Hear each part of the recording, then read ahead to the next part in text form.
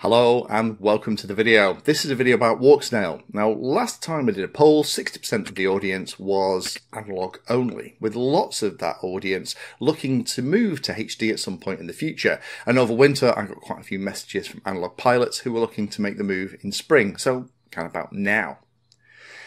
The big question is it worth it going from a nice analog setup to something like Walksnail?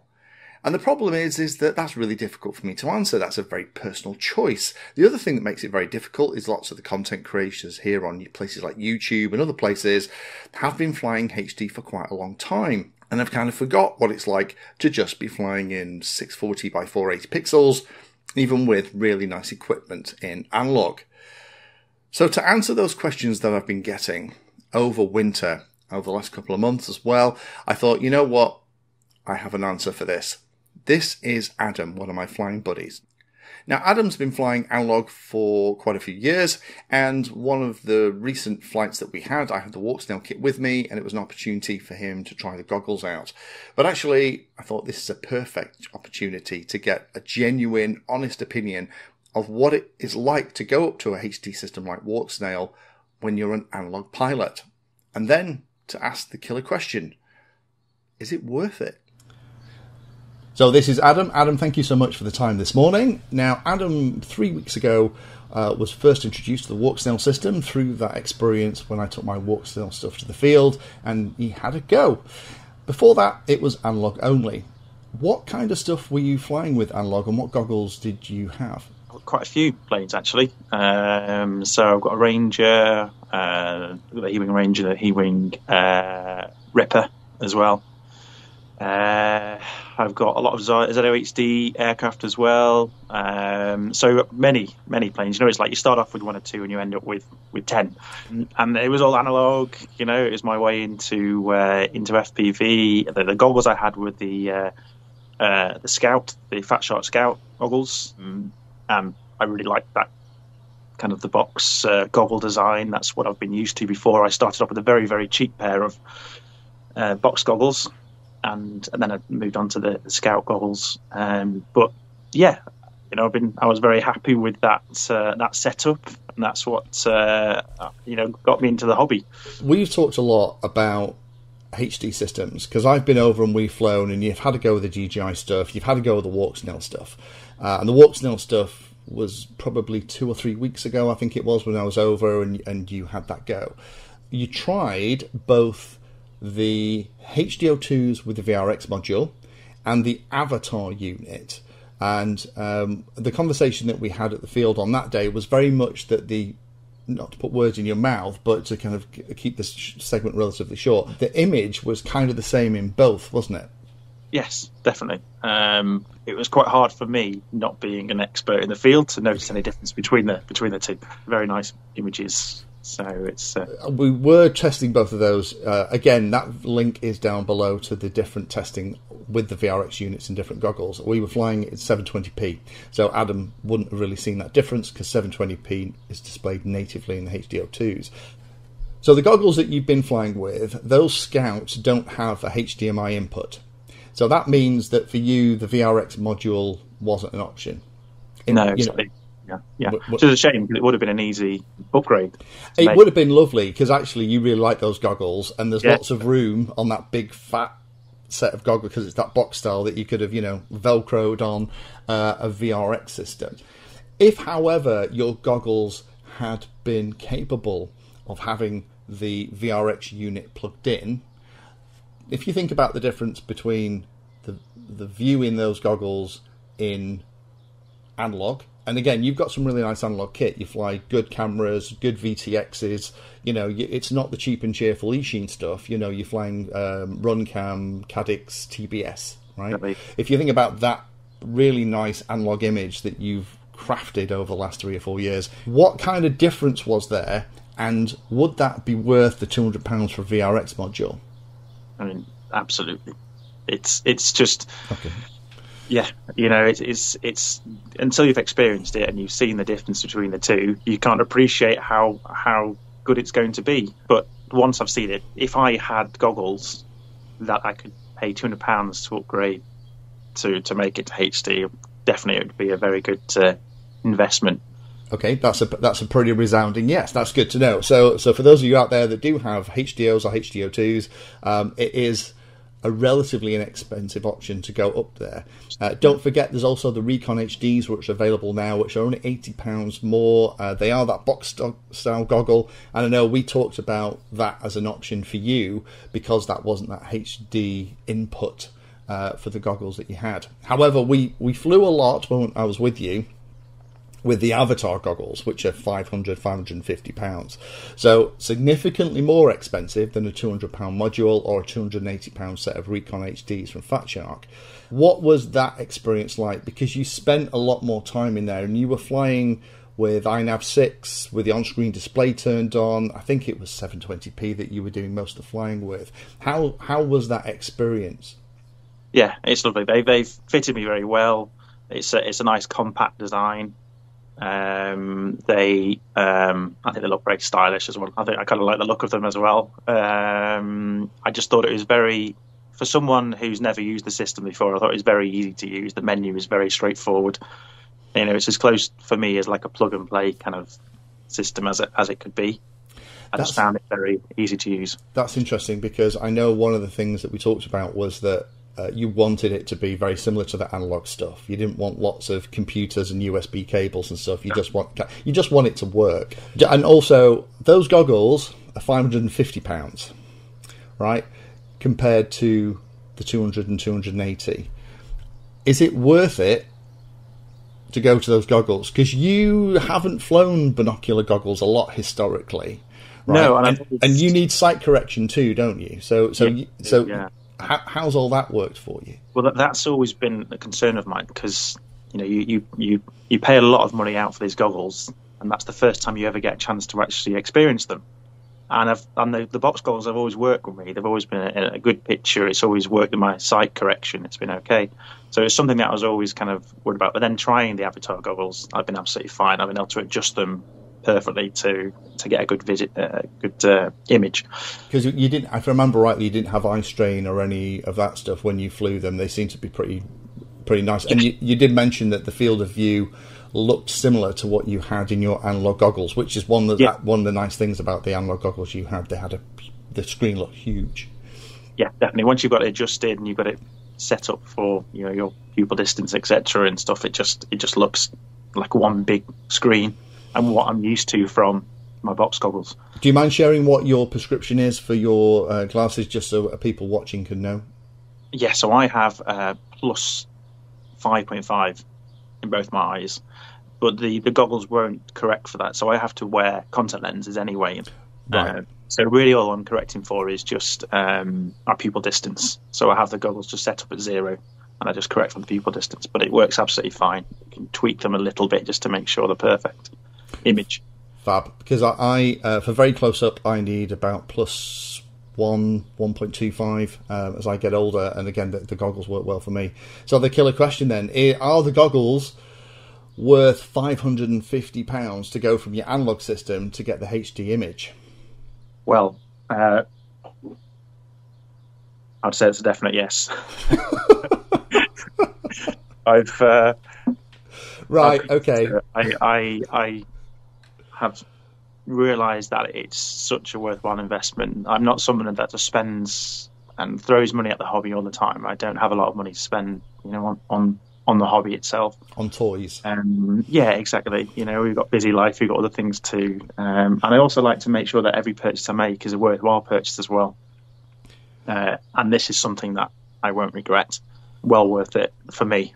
I'm excited that you've got them, because it now means that next time I come over, we can both fly in Walksnail. And I know one of the things that Adam and I do is when there's enough people to be spotters, we will get a couple of planes up and we'll do kind of follow the leader. And it's always been very easy for me flying in HD with either Walksnail or DJI to follow Adam's plane, but flick it the other way around, Adam's always struggled with analog to kind of reacquire me in my little plane as I'm flying around. So that's all been something we've talked about, so I'm excited about that. So what is it that made you make the move to Walksnail over other systems? Because you have tried other stuff. You know, I have give you a go on the DJI stuff and those other things as well. What was it about Walksnail that made you go and buy, you know, VTX units and other bits in the kit? For me, I wanted a system that's going to last. So I'm always very wary of new systems coming into the market, because if you're going to invest into that system, you want to make sure that in a year's time, 2 years' time, 3 years' time, it's still going to be a system you can buy into. And I really feel secure with this system now that they're constantly updating it. I mean, we've already brought out new VTX avatar modules already within the same year of launching it. So it seems like this is something that's going to stay now. And so I feel comfortable committing a lot of money into this system, knowing that it's going to be around, hopefully, for the foreseeable future.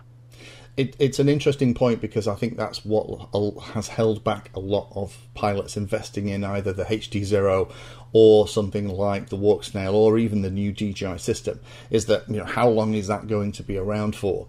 So it's the reason that I am a fan of Walksnail. It's interesting that you kind of have a similar view after, because, you know, you spend a lot of time in the forums and on YouTube and other places reading up about everything. You're the kind of guy that does his research, so it's interesting that is the takeaway. In terms of the clarity and view, you've obviously been flying it more then since we've had the test. How are you flying it in different types of day? How's it been? Yeah, so I fly very similar to you. I like to cruise around. The image is actually very, very important for me. I probably didn't realise this before, how much the image is so important, because I never had this experience. And cruising around, sunset, calm evenings, a beautiful picture. It's a different world from the analog world that I was used to before. I can now, even when I'm coming into land, it's so much easier, because I can come in over the hedge and I can nicely scoot into the grass, where before I didn't quite know where the hedge was and I didn't know how high I was above the grass. And it's just, if you haven't, you can't miss something you haven't had before. But now you've experienced it, I think I really, really would miss this now. It's been a well worthwhile investment for me. Fab. And I think that's the important thing. I mean, you were lucky in that we're flying friends and I could bring my Walksnail system and you could try it before you hit the button. And I think that is the issue for lots of pilots. You know, there isn't a place they can go and try the goggles out to make sure that it works for them, it doesn't give them headaches, they can focus on it easily, and to experience what the HD image is like compared to analog. Have you flown much analog since you got the HD system working? So very limited amounts, to be fair, because I'm really enjoying the system. You know, I think it's still got its place. You know, I think analog, if I want a plane where I'm just going to be a bit of freestyle, really, I'm just going to be blasting around the field and I want to have my rebellious side come out for 10 minutes or so, that's fine for me. But majority of the time it is cruising around, doing the odd waypoint mission, and this is just so much better for that. Cool. Well, it's interesting, because I know one of the biggest things that I hear is that when analog pilots go and invest in a HD system, start flying it regularly, when they go back and then they fly analog after flying digital, you know, they take 2 goggles to the field, 2 planes, they do the HD one first and then they do the analog one, they're always surprised at the difference, and that is where the pilots tend to realize how much more clarity and picture they get with the HD system. Because I don't know if you found it, but I know when I did, after 3 or 4 flights, once the heart stopped pounding, because it's a new system, it's all, you know, you have that feeling at the beginning. Once you've relaxed and you know it's going to work, it's not going to crap out on you, you're going to be able to get, you know, to the edge of your normal flying area and it's going to be fine. And you relax and you just get used to being able to see the rows in the fields perfectly. You know, the houses in the distance individually, the leaves on the hedges as you come over the top to your approach. When you then go back and try analog, where you lose that level of detail, it's quite jarring. So that it'll be interesting. You know, next time we're at the field, maybe I'll ask you that question. But yeah. I know for me, if I go to the field, I have to do my analog flying first, then use Walksnail or DJI, because if I do it the other way around, I kind of like, even with, again, the nice stuff. Are there any gotchas from the system that you've found so far? Yeah, so I connected it up to the UART as I normally would do, and obviously the UART's only providing 5 volts. So the first time I powered the system up, I'm like, I'm not getting any power to the avatar, and then with a bit of help, I managed to realise my fault, that I needed more power than that. So little things like that, really. Nothing that, obviously, the next time I set one up, I won't have that issue again. It was a very small problem, and probably if I'd actually done my research and done reading up the manual, as I should have done, I probably would have realised that straight away. But other than that, it's been a very, very straightforward binding process. The installation is very tidy as well. It's all very neatly. The avatar unit's very small, so I've managed to fit it in the plane, no problems. Yeah, I just found it, you know, I had a lot more issues when I was with analog than with this system. The analog system, you have like the noise which comes from the ESC, so it's some aircraft are worse than others. So it's kind of you fly it and you see the lines, then you put a capacitor on it, and then you might put an LC filter on it, and it's just something extra you have to include into an analog setup. Whereas with the digital, I've not had that issue with the plane that I've been flying it on. Yeah, it's just a very simple installation. You're running the latest, greatest stuff, I think, because I think when we talked about it, we talked with putting the air unit or the avatar unit into the model, we talked about doing the updating. You're on the latest version, the 32, 29, whatever it is, 10. And I've had reports of people having range issues and things like that with it. You're not having any of those, are you? It's absolutely fine. I mean, I never ran really, really high power VTXs, analog VTXs. This more than exceeds the distance that I was flying with my analog setup. I've not had any problems. We fly in a nice big open area, and I can reach all the usual places with this setup. So I'm very happy with that. It's fine.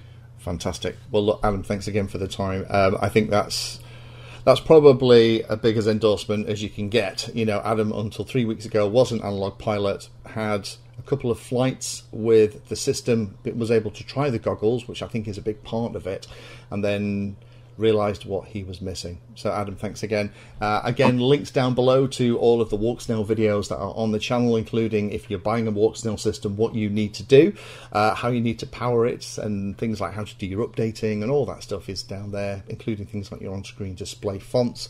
It is a very simple and easy system to set up.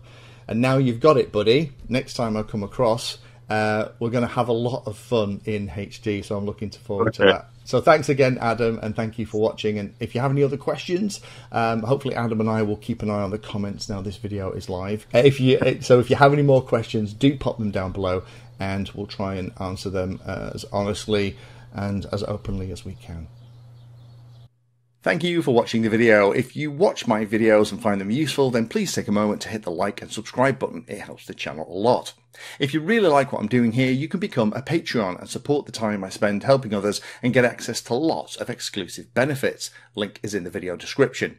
Remember that all the videos on the channel are organised into playlists, so you can easily use those playlists to find all the videos on a subject that you are interested in. Add Painless 360 to your searches on Google and YouTube, and it'll help you find my content for any particular topic. Thanks again for watching, and as always, happy flying.